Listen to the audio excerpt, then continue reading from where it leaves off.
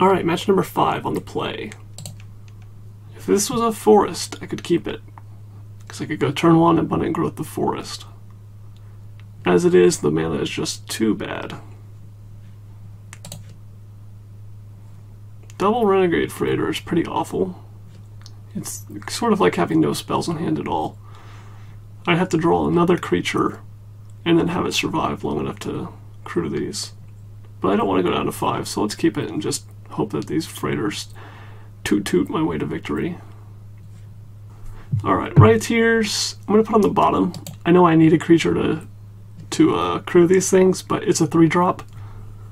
Although I guess I can go 3-drop Freighter into Rioteers next. I still don't want it, I want a cheaper creature.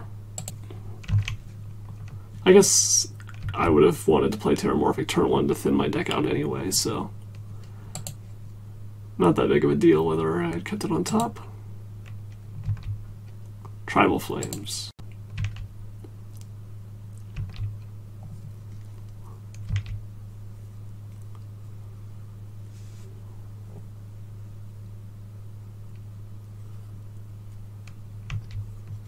Core Skyfisher. Alright, there's the Freighter. Next turn I want to draw an Abundant Growth or Nihilia's Presence, play it, play the Core Skyfisher, pick the enchantment up, and then crew the Renegade Freighter all in one turn. White blue, I wonder what kind of deck this is. White, blue, and black. Stinkweed Imp. Esper Dredge. I am intrigued. Well, I don't really want to trade, so that means I should kill the Stinkweed Imp before I hit them upside the face for 5. Unfortunately, I don't have any way to exile this or get it out of the graveyard, which means they're just going to get to Dredge. And Dredge 6 is pretty big. Dredge 5, excuse me. But I also need to kill them before they can take advantage of all these cards in their hand. And they'll probably find a way to start filling up their graveyard regardless. So I could just Renegade Freighter, pass, and then next turn hope to draw a creature and crew these both at the same time. Attack for 10, trample, next turn attack for 5-ish, trample, and Lightning Bolt plus Tribal Flames my way to victory. Yeah, actually that sounds a little bit better. That slows down their dredging by at least a turn. Killing them all in one go or in 2 attacks is a lot better against Stinkweed Imp. Because if they can trade off with 1 thing a turn with Stinkweed Imp, that's pretty bad for me.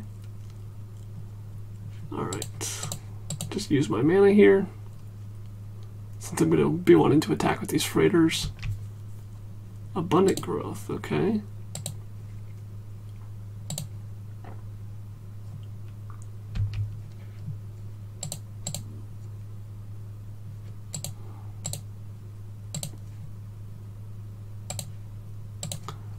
Floating a green mana here so that I can replay the Abundant Growth.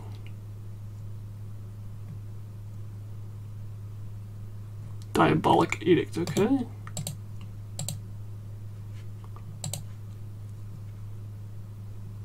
Now the question is, what do I sacrifice? In a dream world, I could sacrifice Core Skyfisher, attack for 5, and then play the Abundant Growth, and have 2 creatures again next turn in my next 2 draw steps, and then be able to attack with both of these. But most likely I'm not going to be able to take advantage of both these freighters, so I have to sacrifice the vehicle instead.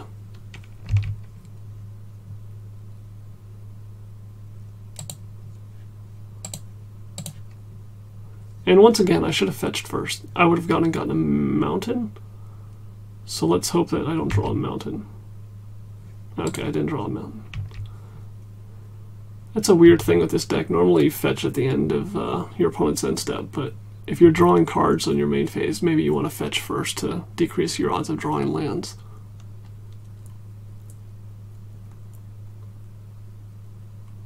Journey to Nowhere. Alrighty. Can't do anything about that. Stinkweed Imp, which they had dredged back. Crypt Rats. I wonder what kind of deck this is. Quixotic Pride Mage, that can go get my core Skyfisher and let me redraw my Abundant Growth yet again.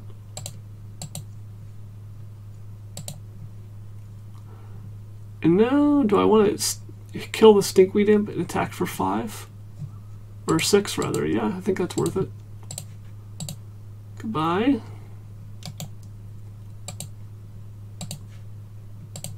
Okay.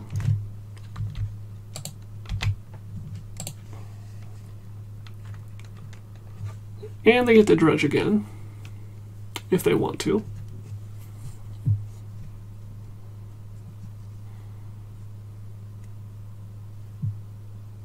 Alright, they choose to dredge again.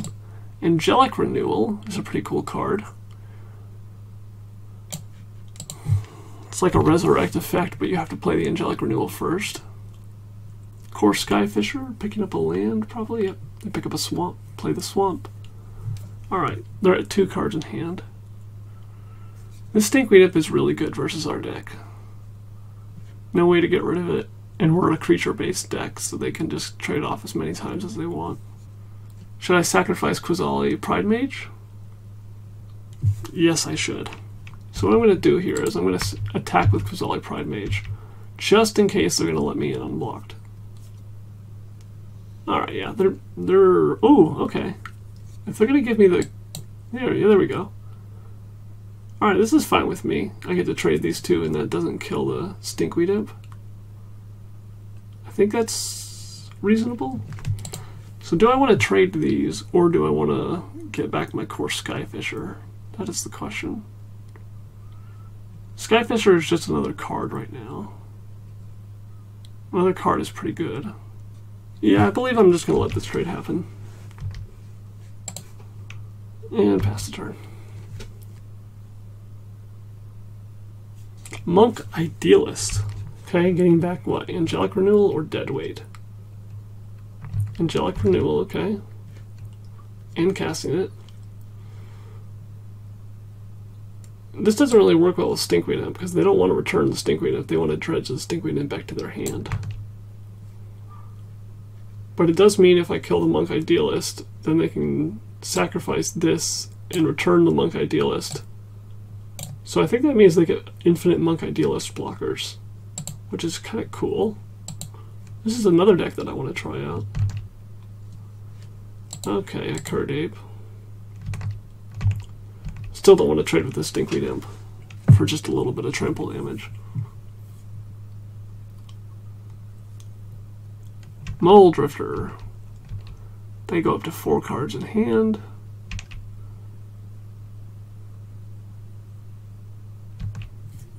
Tribal Flames.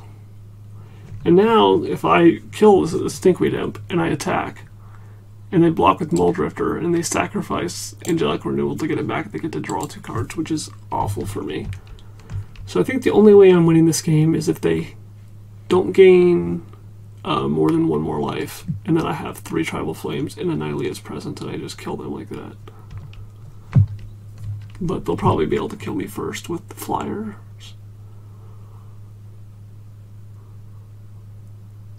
Chainer's Edict, okay. Could have gotten rid of a Renegade Freighter here, but instead, but decided not to. Okay, Annihilate Presence, that's step 1. Draw a Tribal Flames, please. Perfect. That's 10 damage. Pass. I could attack with this here, and then if they only block with Stinkweed Imp, I would have not had enough damage. That would have only been 3 trample damage. I'll get rid of the Ape. I need this Renegade Freighter to trample over. If it somehow tramples for 4... Okay, they're not... Yeah. I'm taking a bunch of damage here. If I could get this to trample for 4, I could win. But I don't have any creatures whatsoever, so that's not going to happen, apparently.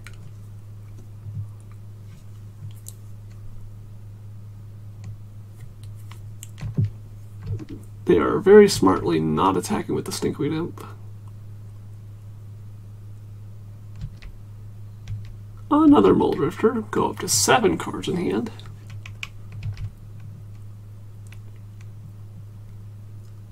kind of the exact same thing that we already played against. The third match was a blue-black deck that had Chittering Rats, Mulldrifter, and Ghostly Flicker. And this one is a blue-black deck that has Mulldrifter and basically their version of Ghostly Flicker, which is Angelic Renewal. Motka Rioteers.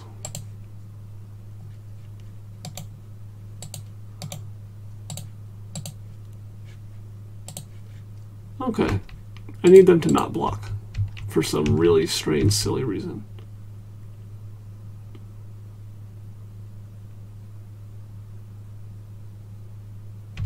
Yeah, they're giving me everything.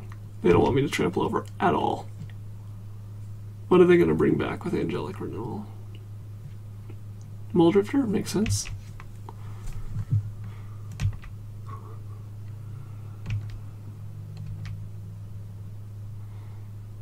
And I can remove 2 things and only take 5 damage, but I'm effectively dead, so I will concede. So I don't really have a chance this game, unfortunately. I can't beat a Stinkweed Imp, basically at all. Trickery does nothing. Ray of Revelation could take out an Angelic Renewal before they get a chance to get value off of it, which is okay. It stops the infinitely blocking Monk Idealist. And it stops the Mulldrifter getting back. Vines of Vastwood is not really that great against them. Ancient Grudge doesn't do anything. Pyroblast only hits Mulldrifter, so I don't think it's good enough. I guess Angelic Renewal is also really good with evoking a Mulldrifter. You play turn 2 Angelic Renewal, turn 3 evoke a Mulldrifter, in which case I would want the Pyroblast, but I don't think we can afford to play around that. So the question is, do we want these Ray of Revelations or not? I don't think I do. I think the incidental enchantment removal off the Quasali Pride Mage is just going to have to be enough. And we'll submit with no sideboard cards. Between this and match number 4 against Dimir Teachings, I really wish we had some Relic of Progenitus in the sideboard. Alright, play first. This hand is unkeepable, I think. Alright, we'll keep this and hope it works.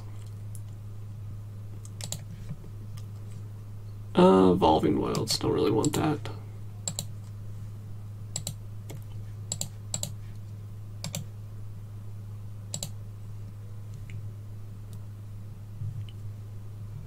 Alright, now I get to play Curdape. Fetch again, pass.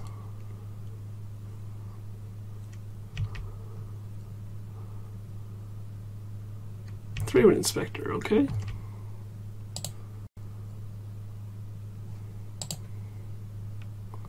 Quasali Pride Mage, okay.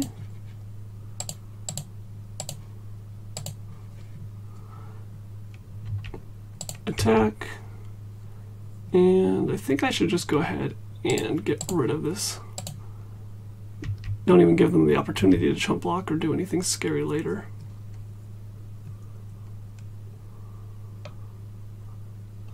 Chainer's Edict. This attacks for 3, which is better.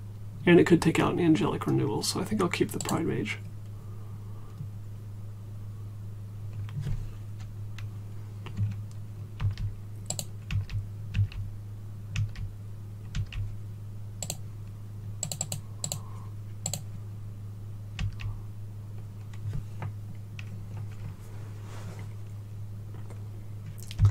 Sacrifice their clue, main phase, to try to hit their land drop, which they do. Diabolic Edict, okay. If I draw Nylea's Presence, I'll really have wished I had the Rioteers, but I can't count on that. Alrighty. 1, 2.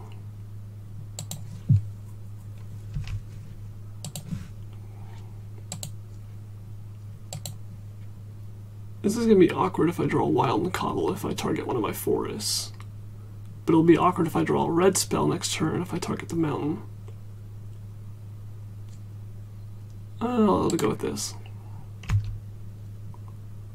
Tribal Flames, okay. Hopefully I don't have a need to cast both these next turn.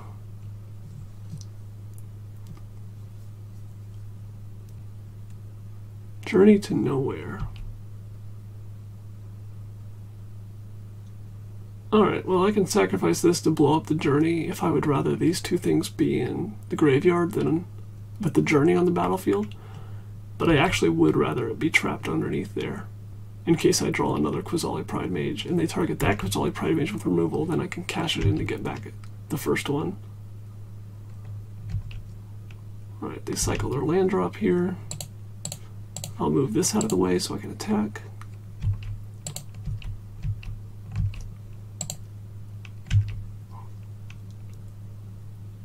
They have 5 cards. What can they do? Stinkweed Imp. Alright, well that's GG. Tortured Existence. Didn't see any of that the first game, but that makes sense.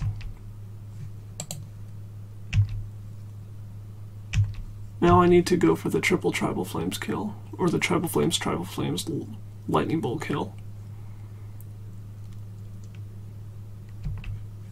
Core Skyfisher of their own. Picking up Stinkweed Imp. Tortured Existence. Discarding Stinkweed Imp to go get Thraben Inspector. Play to Thraben. Now that every single time they feel comfortable dredging 5, they can get it back to a discard to Tortured Existence to draw a different creature out of their graveyard, such as the second Core Skyfisher.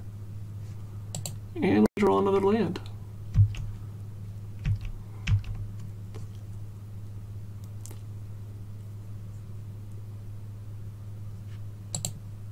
They decided to dredge here, which gives them a lot of choices to go get. And they can Kami as many turns as they want to. Well, as many turns as they can afford to dredge 5. Mulldrifter comes down, they go to 4 cards in hand. Yeah, I think this game is over.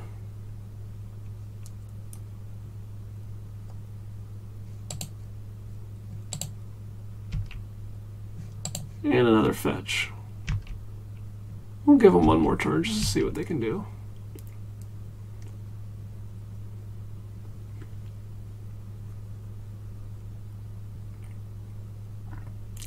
On upkeep, get back their Mulldrifter, discarding Stinkweed. Dredge Stinkweed. Angelic Renewal. Now they're going to evoke the Mulldrifter. Oh, Value Town. Draw 2 cards, bring back the Mulldrifter, draw another 2 cards. Oh, that's insane.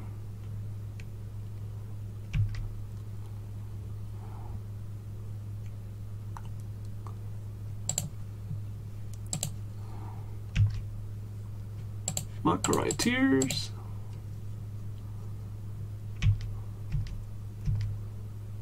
I could draw Nylea's Presence into Tribal Flames and then let something through unblocked, specifically a 3-power thing. I don't think it's going to happen, but it could happen. Since I have to draw Nylea's Presence to win, I'm keeping the Makarai Tears and letting them hit me for 6 in the air. Kami of False Hope. That prevents combat damage.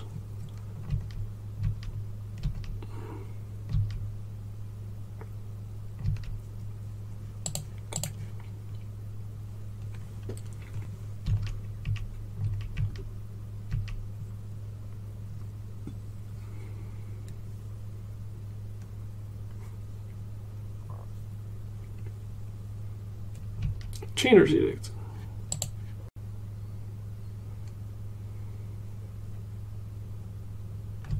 Slap me for 6 again.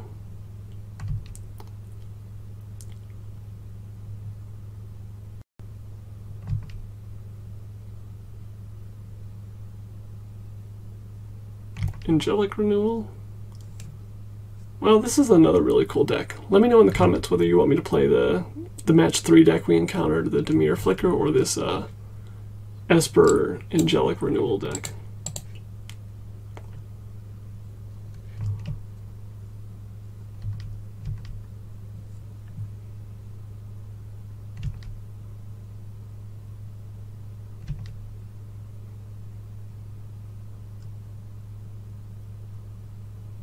They dredge again.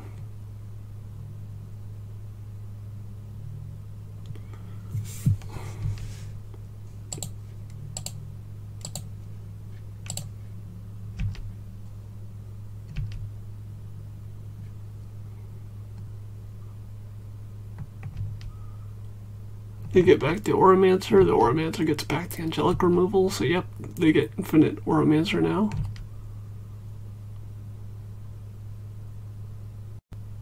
Combined with a sacrifice outlet?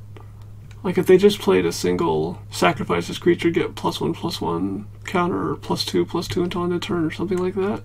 They could also attack infinitely. Well, in any case, they beat us. We only went 1-4 overall. I thought the deck was a little bit better than that, even if it's not a tier 1 deck. I thought it was maybe a 2-3 or a 3-2 deck. It definitely had problems versus control decks. It did fine against elves, but the next 4 matches were all against control. And as you saw, we did not fare well against control. Surprisingly, against Kuldotha Jeskai, we did pretty well. We held our own, despite it going on for a very long number of turns. In any case, I hope you enjoy the videos. Thanks for watching. Don't forget to subscribe.